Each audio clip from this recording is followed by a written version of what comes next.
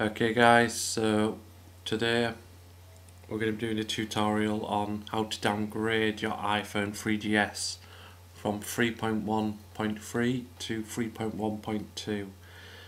Now you're going to need to have your iPhone 3GS stored on Zurich's server, and the way you'll know is if when you're using Cydia, at the top of Cydia you'll have this device has SHSs on file for the iPhone OS 3.1.2. You can see there it's at the top. If you don't have this, I can tell you now this just isn't going to work for you. You will not be able to downgrade. You are stuck on 3.1.3 for the time being.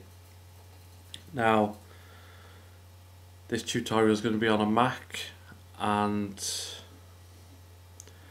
it will not downgrade your baseband. So basically if you've updated to 3.1.3 you will not be able to unlock your phone. You will not be able to get the carrier unlock. So I'm just going to close this and get started. So the first thing I'm going to do is actually upgrade my phone to the 3.1.3 firmware. The only reason you'll be watching this is if you was on 3.1.3 already, but I'm just going to do it for the sake of the video. So I'm going to let it upgrade, and then I shall come back once it's upgraded. Hey guys, I've just upgraded my phone to 3.1.3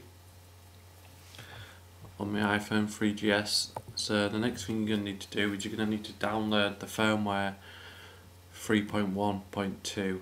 So you're not going to be able to get it from Apple, so you need to get an alternative source. So you need to go to www.flexbarns.d/iPod/firmware/. Now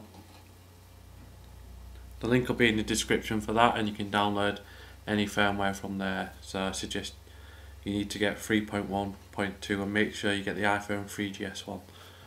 Okay, the next thing you need to do is you're going to need to change your code on your file system, so that when you're downgrading back to the iPhone 3.12 with iTunes, it doesn't authorise it through Apple, it authorises it through Zurich's server. That's why you needed to have the open SHSs on the Cydia. So right, what you need to do is you need to go to Finder, hold on that, and then go to Folder, and you need to type in etc/ and press go, and you'll come to this file system in etc/, and you need to find the hosts file. So highlight the host file, go to File and go to Open With, and go to Text Edit.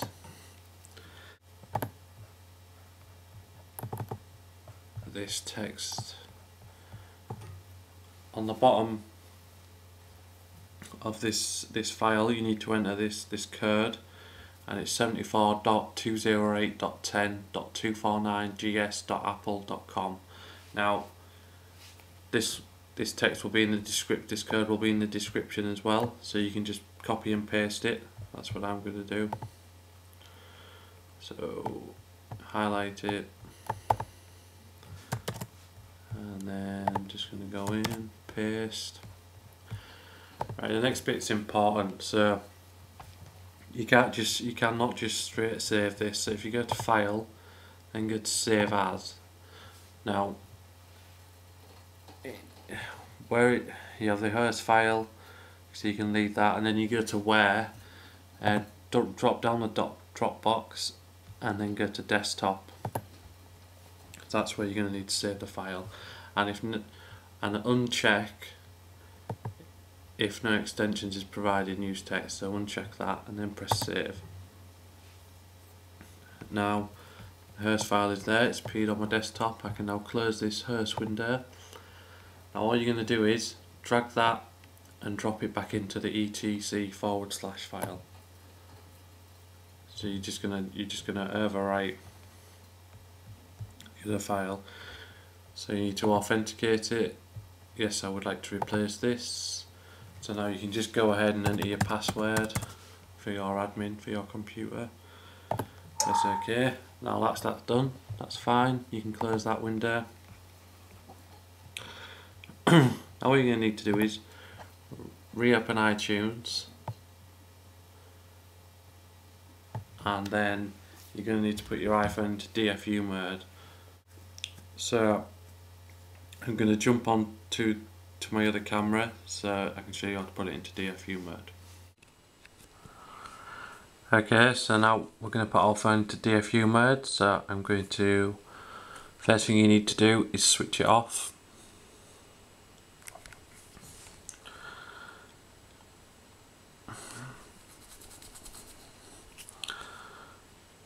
Right, there we go. Now what you need to do is hold the power and the home button together for 10 seconds.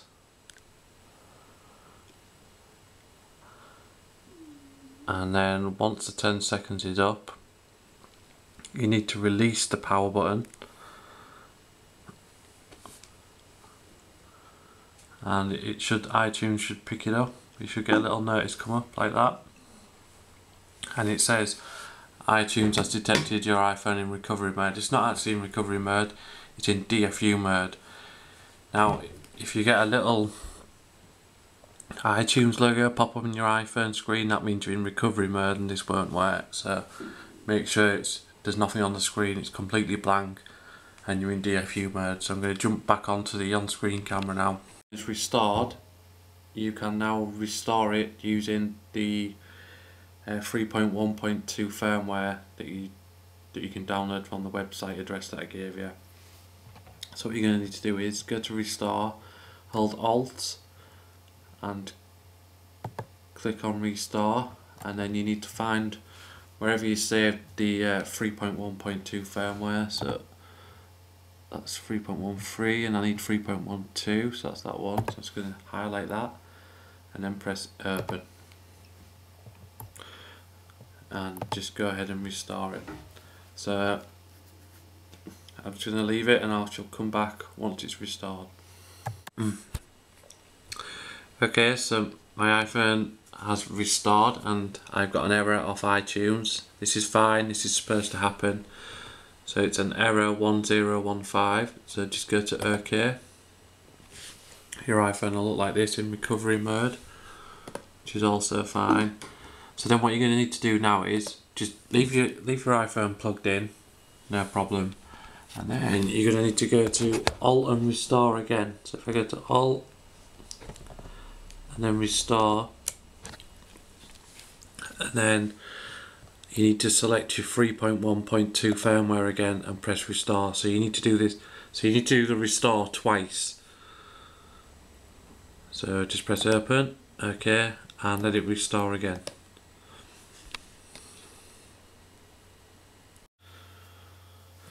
Okay, so after the second time of restoring back to 3.12, you shall get another error. The same error, 1015. This is fine, perfectly normal. So it's really important that you restore twice, once after each other. Okay guys, so the next step is just close that, and you can go ahead and just close iTunes for now. Now what you're going to need to do is you're going to need to go download Red Snow 0.9.2 from the dev team website. Link will be in the description.